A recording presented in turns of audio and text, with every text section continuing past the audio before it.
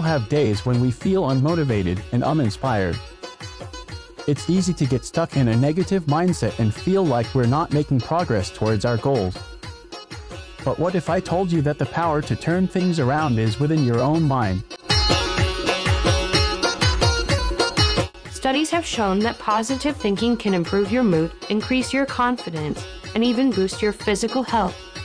By focusing on the good in your life and visualizing success, you can overcome obstacles and stay motivated towards your goals. So how can you cultivate a positive mindset? Start by practicing gratitude. Take a few minutes each day to think about what you're thankful for. Surround yourself with positive people who support and encourage you.